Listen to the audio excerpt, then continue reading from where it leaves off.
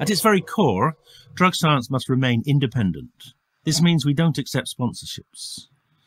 It's with the support of the drug science community we're able to do this and make the podcast in the first place. If you're able to become a drug science community member and support the show, you too will be supporting the dissemination of evidence-based drug policies. Without you, none of this would be possible. For anybody interested, there's a link in the show notes. Thank you. Hello and welcome to the Drug Science Podcast with me, David Nutt. Here we're bringing together experts and activists for a rational, honest and informed conversation about drugs. Well, hello everyone, and welcome to another Drug Science Podcast. And today I have not only a stellar psychedelic therapist, but also a good friend and colleague, Dr. Rosalind Watts. Can I call you Ros? Yes, please do. Thank you for having me. It's very, very nice to be here with you. Well, Ros, you're a psychologist, and I remember vividly when you came to join the team. Wow, it must have been about 6 or 7 years ago now. And we'll talk a bit about that in a minute. But tell us a little bit about your background before that, before you fell foul of the psychedelic world. You trained as a psychologist at UCL, is that right? Yes, yeah. I trained in clinical psychology. I think 2009, I started my training there.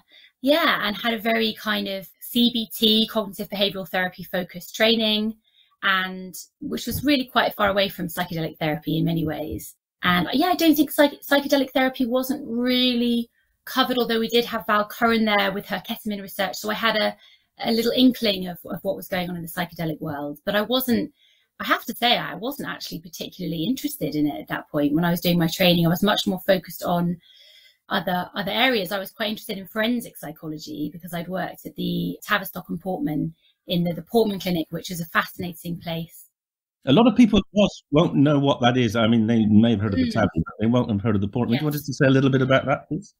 The Portman Clinic is an absolutely wonderful place in Hampstead. It's kind of quite unique, I think, in the NHS in that it's a kind of Victorian house staffed by an absolutely wonderful, eccentric, brilliant team of psychoanalysts. And they always have one assistant psychologist. So they have kind of like, I don't know, 20 psychoanalysts, incredibly experienced clinicians, and then one lucky assistant psychologist that gets to go and learn from them. So I was lucky enough to be their assistant for 2 years. And yeah, I did some fascinating work with them, looking at all sorts of amazing research projects with their client population, which is some people who've been to prison and then they were referred to psychotherapy. Some people referred themselves because of patterns of behavior that they were worried about and that they couldn't stop. So it was very interesting work. And actually it's funny that we're talking about it because it's something that one day I really hope to be able to combine the psychedelic work with the prison populations, because when I was at Imperial, I used to cycle home past Wormwood Scrubs and see lots of men in the exercise yard. They were just about to be released back into the world. And I kept thinking, we've got a psychedelic clinic round here, like next door to you. And how amazing it would be if those men could come and have a few months of psychedelic therapy before going back to the community. Well, indeed, there's certainly evidence from, I think, the US, a couple of papers suggesting that recidivism, or the ability to stay out of prison, is enhanced if people have a psychedelic experience. It may change the way they relate to the world, or even their desire to commit crime. So, absolutely with you. We'll park that as our ambition, and we maybe come back to that at the end, because that's a big ask at present. Yes, I know. One day. So then, how did you? Because my recollection is that you turned up and we were having some kind of party, and you turned up and I think. Oh, yes. Suddenly you emerged into our group and you explained you were going to come and work with us. And how did you find out about us? So after finishing my UCL clinical training, I then went to work in the NHS as a clinical psychologist working in a community mental health team, which I really loved.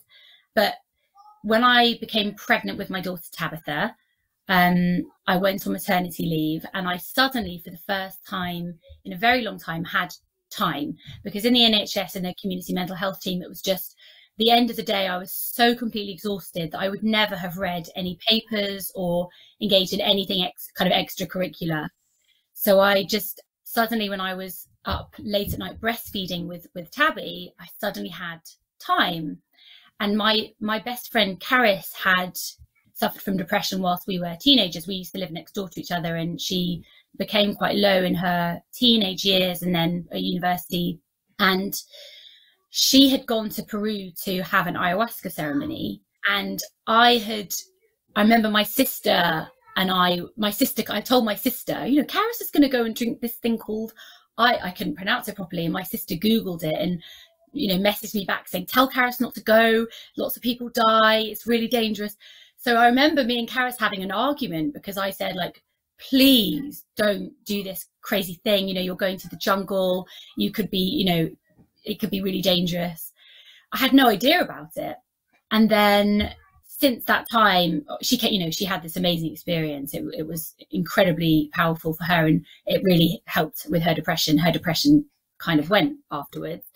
So because I had that in the back of my mind, when I suddenly had this time on maternity leave, I started Googling, you know, her experience. And then through those Google searches, I found the article by Michael Pollan, The Trip Treatment, which talked about you and Robin, and it talked about the study at Hammersmith Hospital.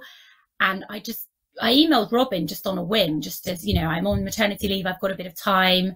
And he emailed back straight away saying, actually, we kind of need a female psychologist. So can you come and start? And so I did. But you didn't just come and start, did you? Because you actually decided you wanted to find out a little bit more about what we were doing before you came. And I have to say, that was rather impressive what you did. Are you happy to talk about it?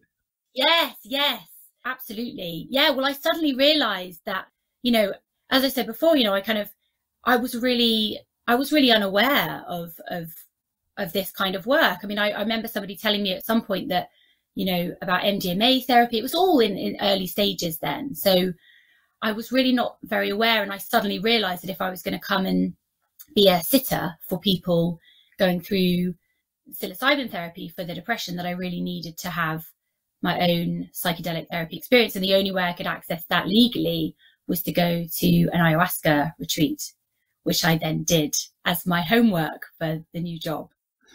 Your prep. And it didn't put you off anyway. Well, I mean, I had an absolutely harrowing experience. And I think, as well as, you know, very beautiful and very profound and learning a lot, very challenging experience. So I think in a way it stood me in good stead, because through the work with Imperial, with the psilocybin for depression research, I think I've always held on to my own experience of how torturous it can be. And so that, I think, was in a way quite useful preparation for me to always be incredibly mindful of just how raw you can feel during it and after it. So you joined the team, and you were essentially the lead therapist in the two big depression trials, weren't you? And each one getting more demanding than the next. Do you know how many times you've guided for us? Well, let me think. I've probably sat through about 50 sessions, I think, something about around that number. Yeah. You've also been the star of several movies about it as well. So yeah, it was the timing of it was just when all the media kind of focus was starting. So yeah, there was a lot of that. But you came into it as a trained CBT therapist, as I guess what most people are trained to do when they work in the NHS, and then you realised, I think, that probably wasn't what you were going to do, at least when you were helping people get the benefits of the psychedelic experience. But perhaps before we go on to that, why don't you tell people just exactly how you, as the most experienced guide we've had so far, tell them about a session, what it's like about getting someone ready for a psychedelic treatment from the very beginning. So I think from the very beginning, so we saw it as a 3-day block. So they come in for the prep kind of from the morning time. They'd have a prep day, then a session day, and then an integration day. So they would come with us and they would have 2 overnight stays usually. And the prep day we'd already met them because we'd had screening with them. So we'd had some calls and we'd know people relatively well by that stage. But the prep day we really try to maximize in a short space of time the sense of trust and rapport and knowing each other in a human way, as opposed to the slightly more kind of formal boundaries that you might have in traditional psychotherapy, where, you know, you're more of a kind of blank slate, really. And I think for going through the psychedelic experience, people, they need to see who you are as a human being, because when they're in that very altered state, if it is very intense and can be quite frightening, I think they need to be able to kind of look at you sitting there and know that you're a human being and that you can help them if they need that, and that they can completely trust you to be absolutely ethical with them in that difficult, vulnerable situation. So yeah, I think it's helpful to be very real and authentic with people. So we'd have lunch with people, the two guides. They would always have two therapists, two guides in the room.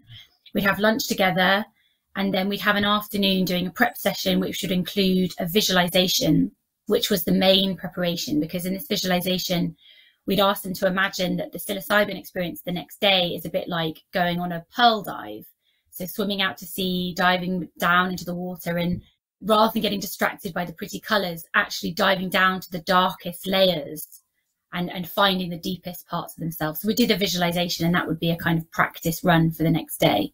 And then the next day would be the psilocybin experience. I mean, and actually that in itself could be very profound. People often had some interesting realizations without any psychedelics involved, just from that visualization with the therapist and the music. And then the next day, 6 hours with the two therapists and a playlist, a set playlist. And yeah, just being with them with whatever came up. And at the end of that session, having some time to talk, but not too much. Then they'd go and sleep next door in the accommodation. And then the next morning we'd have a nice long, a special cup of tea. We had very special tea that was a very important part of the psychedelic therapy. There's a particular kind of tea called Bengal spice, which is a very delicious caffeine-free chai tea, which we had lots of. And actually lots of people, especially in the 1 milligram group that didn't get the active psilocybin dose, said that had it not been for the tea, they would have felt very disappointed. But actually they had some nice moments, and the tea was a life changer. So yeah, I mean, I'm being slightly facetious, because there were lots of people very disappointed getting the low dose. Well, perhaps we'll come back to that in a minute. But just talk about the general. So the third day is the integration session, where you talk about what they actually found when they dived down to the pearl. Is that right?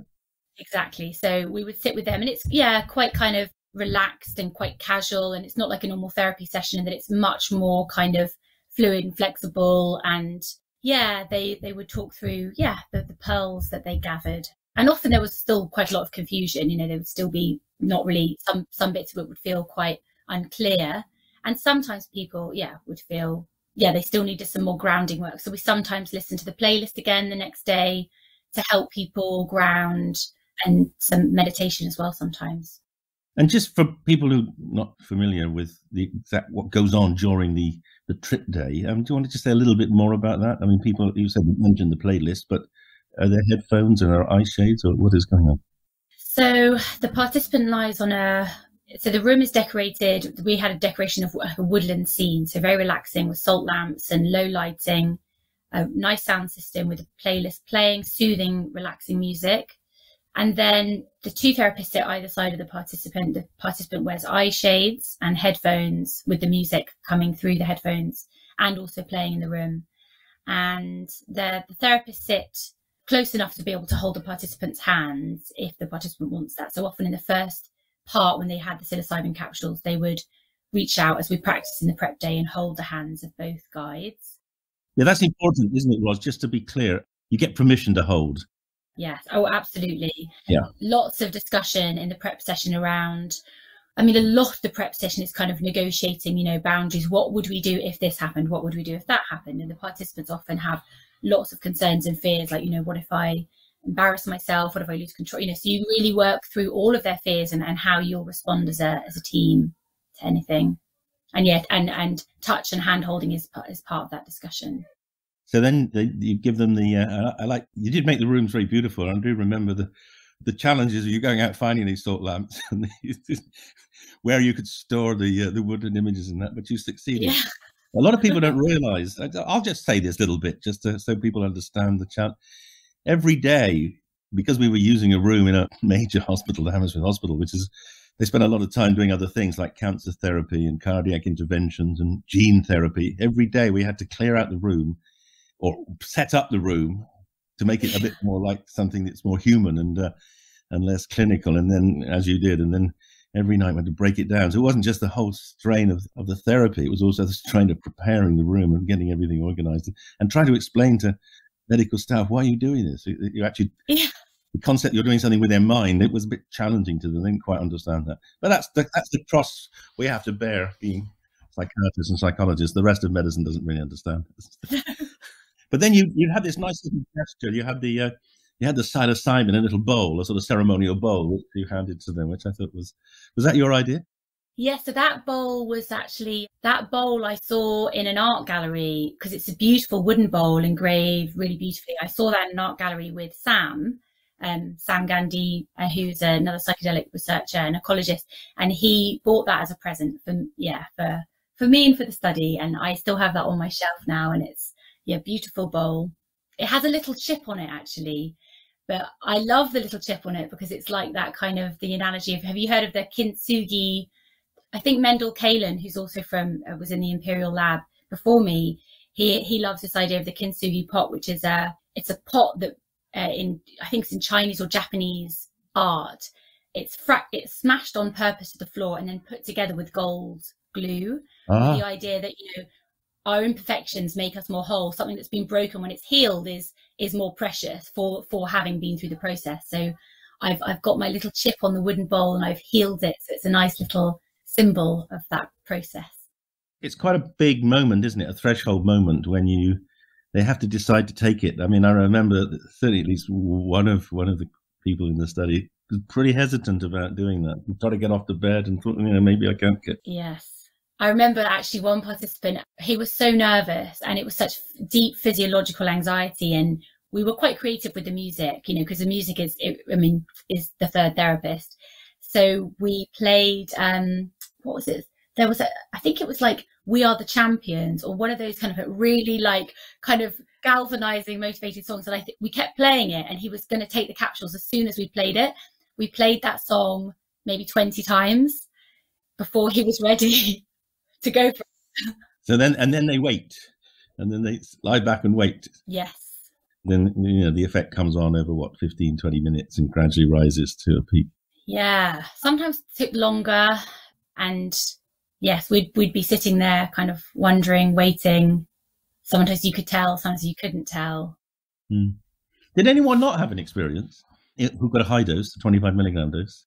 Well, I think a couple of people really hardly had anything, almost felt like they just didn't feel it, almost like nothing happening at all.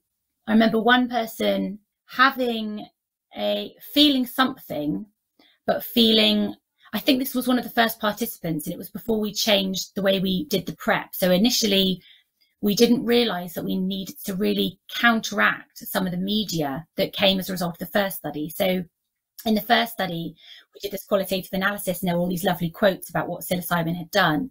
And some participants had said, it felt like it reset my brain, which I think we then said to a few journalists, and then there are all these headlines saying, psilocybin resets the brain. And of course, in some ways, the neurological effects, maybe you can say it is a good analogy.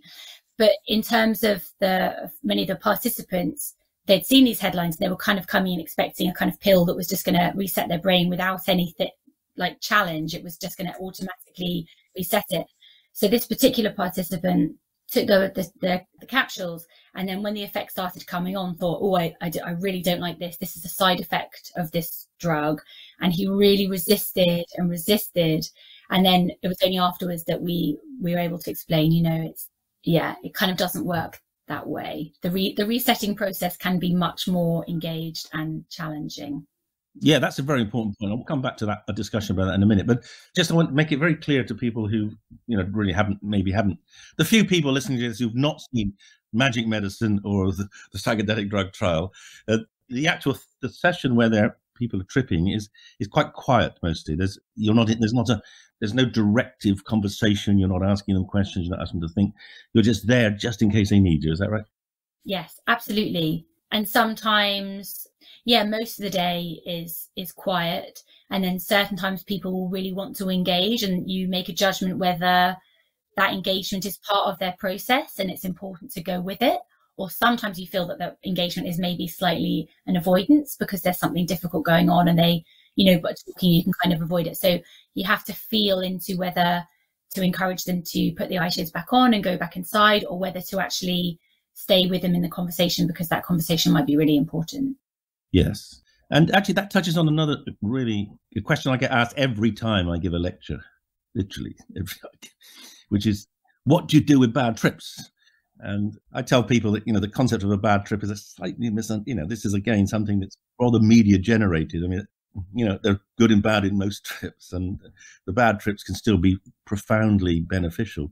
What would you say to people about?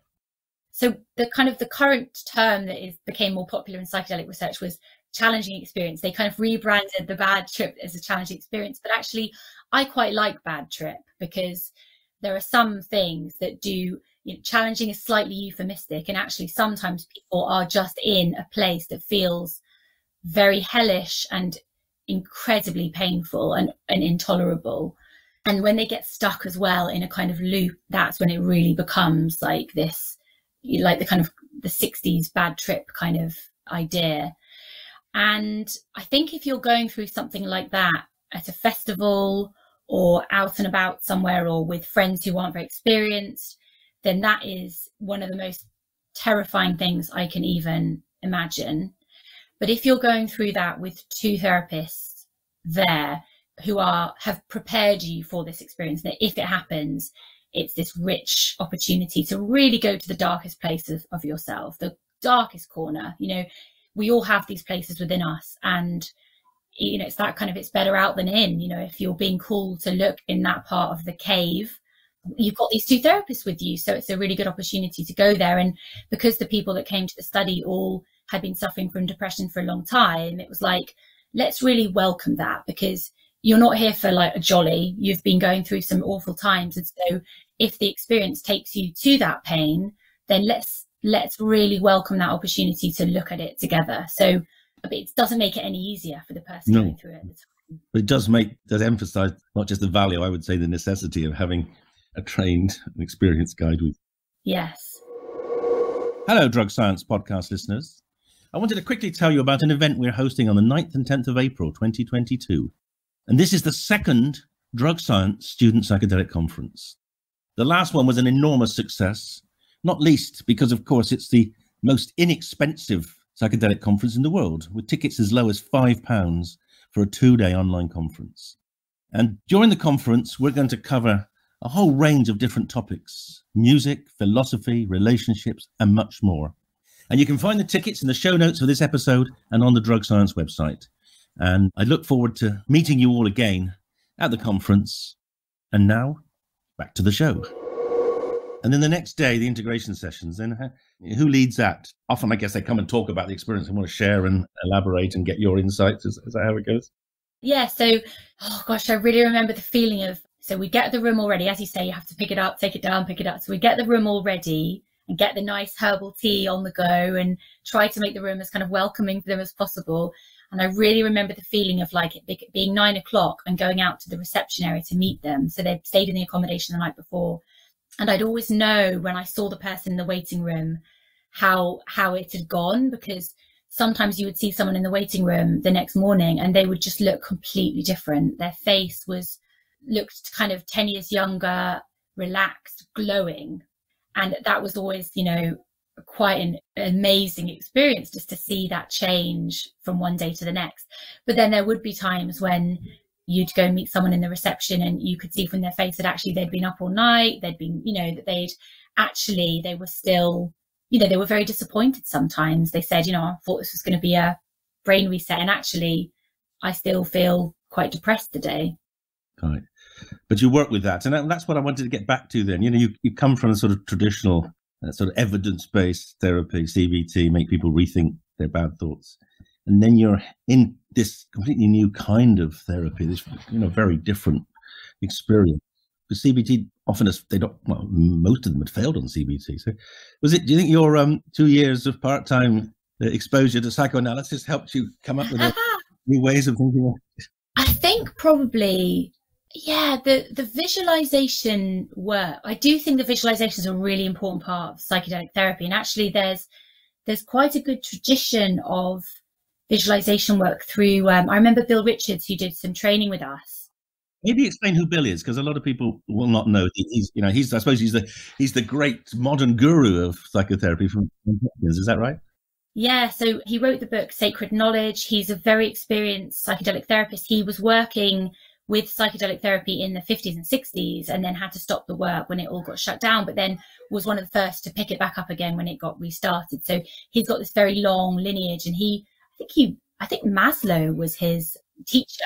Yeah, I mean, he comes from an illustrious line of amazing therapists, and he built on the words. I think it's Hans Carl Leuner, who's the visualization, imagination person. And of course, Carl Jung as well did lots of work with the imagination and visualization. So these are influences of psychedelic therapy. And that work always appealed to me quite a lot because I quite like kind of creative approaches to things. So visualization's extremely creative because in cognitive behavioral therapy, there's a manual that's set by the person that's, come up with a theory. And they're really interesting theories, but every session is planned out. So you get a 10-session intervention for like panic disorder.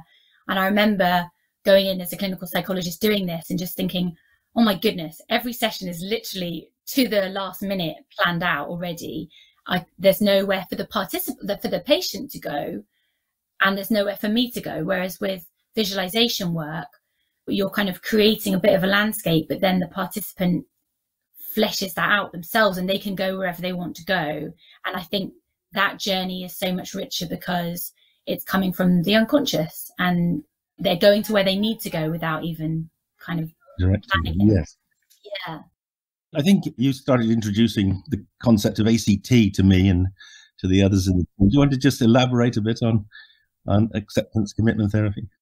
Yeah. So when I was at UCL, because it was mostly CBT, there were some, they're called as like third wave CBT approaches, which includes acceptance and commitment therapy, and also a few others like dialectical behavioral therapy, which are kind of like CBT, but slightly, they're the kind of more flexible, open third wave. So I'd say they're the most modern types of CBT. And acceptance and commitment therapy is, it's a wonderful model. It's based around this idea of psychological flexibility. So in acceptance and commitment therapy, the fundamental concept is we can be in states of psychological rigidity and psychological flexibility. And there are kind of 6 processes. It's all about being able to be in touch with the present moment, be in touch with your emotions, versus being in a resistance and avoidance, really. So acceptance and commitment therapy helps people to open up no matter what they're going through, whether they're having therapy for depression or an eating disorder or something else. They don't focus so much on the actual kind of symptoms of that particular presentation, but it's more about how you can open up and become psychologically flexible to deal with whatever it is that you're suffering with.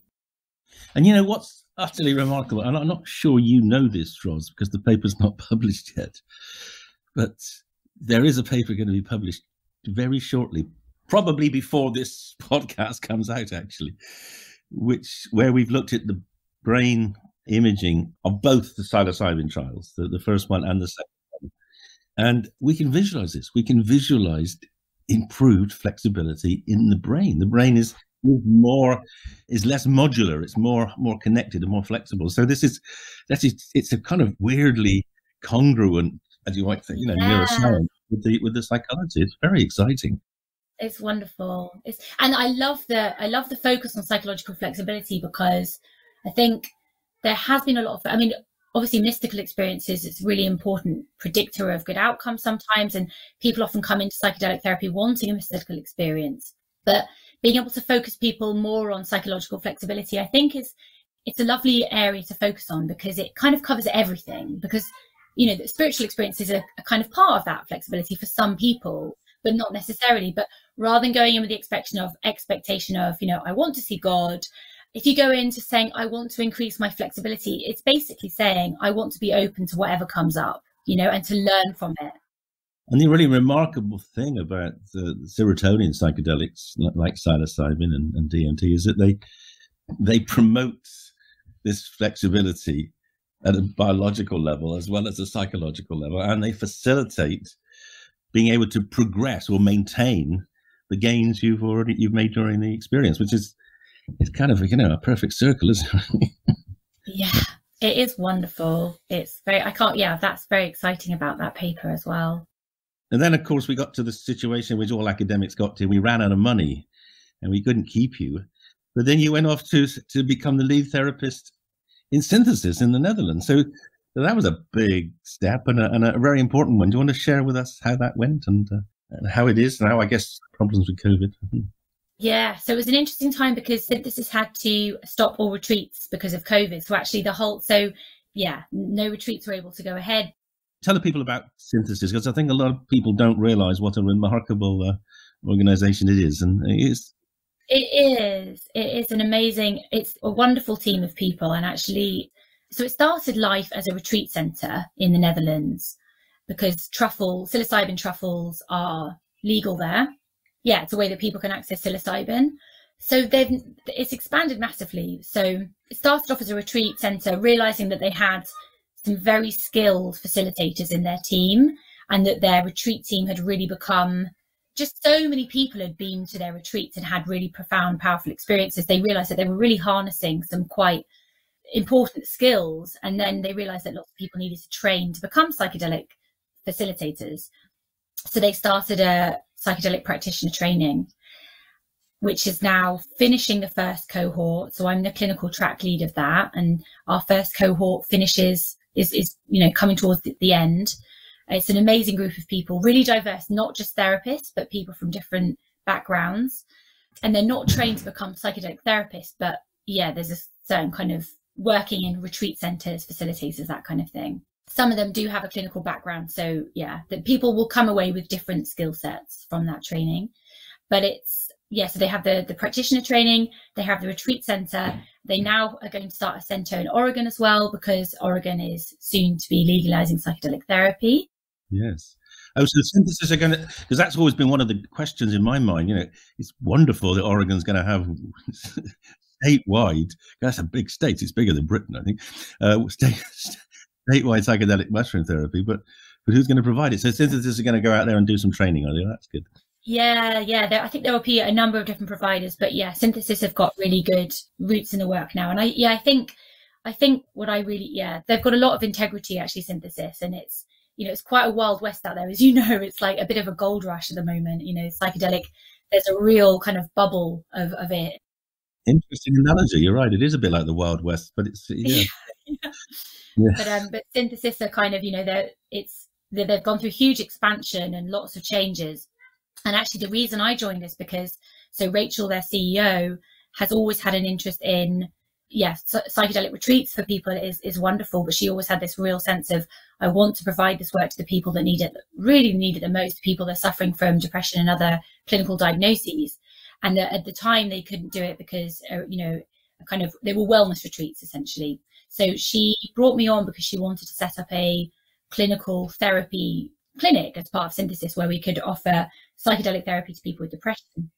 But actually what we found through the process of, is that although it's one of these like awful ironies really of the slightly topsy-turvy systems we find ourselves in. So in the Netherlands, you can go to any shop and buy psilocybin truffles and take them. They're absolutely fine with no regulation at all. And you can have a retreat with facilitators that aren't trained mental health practitioners and have no experience with people going through any kind of crisis. That's all fine and legal. But as soon as you're somebody with a psychiatric diagnosis, taking those same truffles with a very trained mental health professional, it actually becomes not legal. So we only found that out through lots and lots of kind of really inquiring at every level of kind of just checking things out, making sure like how is this definitely going to be okay? And actually, some of the regulations changed in the Netherlands, things shifted. But yeah, we came to this understanding that actually the Netherlands don't want to encourage people to be using it in a clinical way because it's not yet licensed, it's still unproven. And they said, if you're a clinician and you're working with psilocybin, then you're basically vouching for something that hasn't yet been through the necessary process of testing. So yeah, so we couldn't actually at that time, Hopefully that'll change in future, but at that time we weren't able to set up the depression treatment arm of synthesis that we wanted to. But what it allowed is us to instead do a kind of, we did the therapy without the actual truffle retreats. So we still built a 12-month therapeutic program. We just didn't include the truffle retreats, which basically helped us build an integration program, essentially. So we piloted that. So people could go to the retreat and then come to your integration, could they? Was that the vision? Well, so that's kind of the vision now. So the way we did it at Synthesis, we did it with a pilot group of 20 people, many of whom were from the Imperial studies, people with depression who had been through the trial, and then the depression had come back like 6 months later. And then they joined our pilot program. And the idea was that people would have a 12-month therapy program, and that halfway through they would come and have a psilocybin truffle retreat in the Netherlands. But because we couldn't do that retreat, partly because of COVID and then because of this regulation thing, we essentially just did it as the 12-month therapy program. So based on that experience, I am now going to offer that same therapy program, but as an online community. So people that are doing their own psychedelic work, whether it's a clinical trial or whether they're just doing it through retreats or just doing it at home, it's a kind of a rolling program and community that people can join so that they can do some integration work together. Well, that's good, and good luck to you for that. I mean, it is completely absurd, isn't it? The people who perhaps need it most are denied it most, simply because we have this kind of bizarre attitude to what a medicine is, something that a pharmaceutical company has developed and then sells to a government, which rather is kind of a bit counter to what medicine used to be. But I don't want to go down that track. That's a difficult one. But I want to talk a bit about wellness, because it seems to me that one of the exciting things about Oregon, because I think Oregon is going to, and Synthesis, of course, if you were to have the experiences before you were ill, you might be well enough not to get ill. Do you think that's is that a kind of credible kind of theory?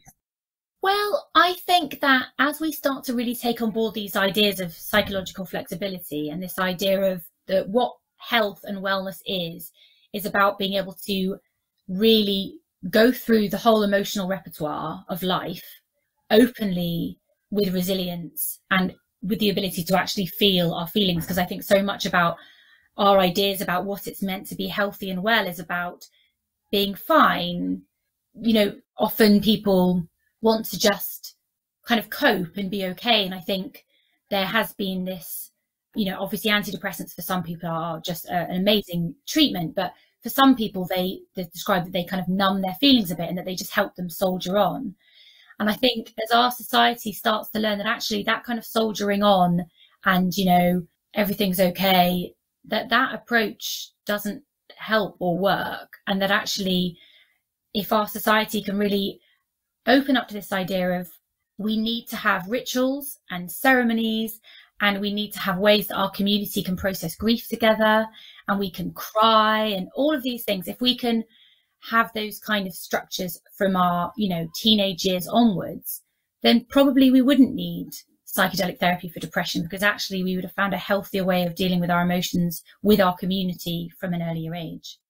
I'll tell you a story. I don't think I have told you this, but a couple of years ago I was on the BBC talking about my favourite book, and I talked about Island by Aldous Huxley, and which is basically a kind of, you know, it's a roadmap, as we'd say today, for that kind of society where you use a combination of psychological approaches, social approaches, and psychopharmacological approaches to maximize human well-being.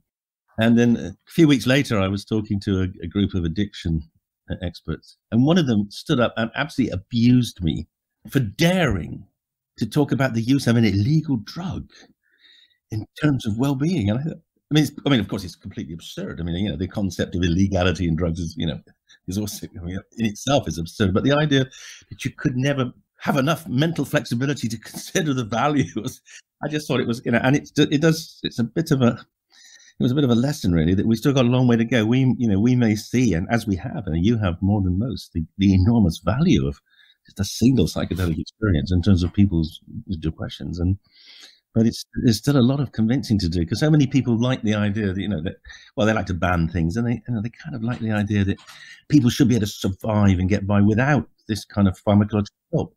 But you've seen the value of it. So what would you say to that person next time he shouts at me? I think I in a way, what comes up for me when you describe that is I just feel, I wonder whether for that person, that strength of that reaction, that kind of rage and anger, whether actually it comes from a place of real fear from that person of the idea of losing control and letting go in that way. Because I think for a lot of people, the idea of a psychedelic experience is absolutely terrifying. And they think that, going into those dark places is just all hell will break loose, and what will happen to our society when this hell breaks loose on a collective scale. So I think really for those people, it's kind of fear, isn't it? And probably when people, I just wish they could experience it. I just wish. And maybe I think psilocybin experiences may be a bit too much for some people, but I think that MDMA experiences, which tend to be kind of gentler and milder and very good for fear and anxiety, I would like to say to that person that shouted at you, in a time when it's legal, to say, well, why don't you go and have, why don't you go and try a nice MDMA session and see how you feel about it after that? Yes, well, no, quite. Although that does raise another really interesting question, because which I've also asked a lot, and you probably are. Do you think there are people that just won't benefit from psychedelics? People that are either too resistant, or too repressed, or just too inflexible? Yeah. I think there will be some people for whom it is harmful, actually. Probably a small number of people, but I think with any kind of treatment or approach, there will be some people it doesn't work for. So I think it would be completely unique and miraculous if it was different to kind of all other things. Like shamanic approaches are great for many. Some people have they lead to some kind of deterioration. It's the same with everything. So I think there will be some people for whom it's, even with kind of careful screening and good therapeutic care, it will still not be the right thing for them. I think probably just a small number of people. Then I think there will be more people for whom it's not effective. But I wonder if for many of them, it's not a case of it never being effective, but it's one of those things of starting slowly with a small dose, building the trust, and rather than going in for a 25 milligram psilocybin experience, thinking, over the next 10 years of your life, you might have 3 or 4 gentle, slightly increasing journeys with someone you trust.